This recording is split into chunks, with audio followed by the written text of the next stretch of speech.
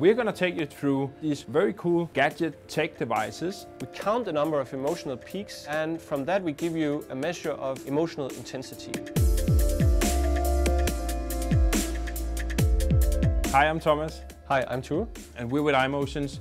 iMotions is a software company, and we integrate with the leading technologies out there, which are hardware vendors that produces these very cool gadget tech devices. And we're going to take you through some of the modalities that are used to derive all kinds of measurements from human behavior.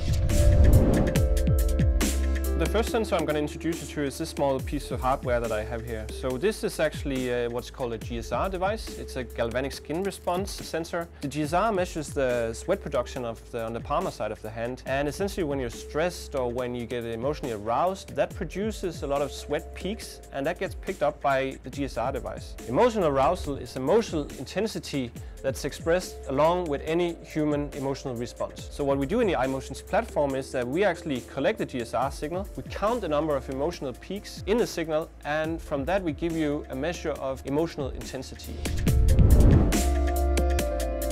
So through facial expression, we understand the 7 basic emotions. A smile, for example, a brow furrow, and from that we can see positive and negative valence. So while the GSR device is looking at the arousal intensity, we also want to understand a little bit if it's positive or negative.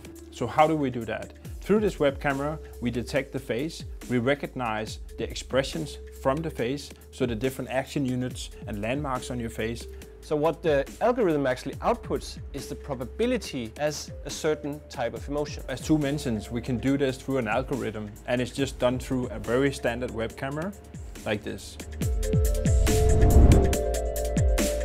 Eye tracking is a technology that allows you to capture the visual attention of the person that you're measuring.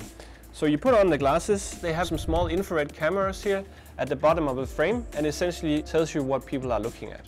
This is all transmitted wirelessly to the iMotions platform, where the eye tracking data can then be analyzed. So these are just a few biosensors that are available to market out there. So the true value is really when you integrate all of these modalities all together. Then you gain comprehensive insights to human behavior. So if you like this gear hack, please subscribe to AFTRS for more videos like this.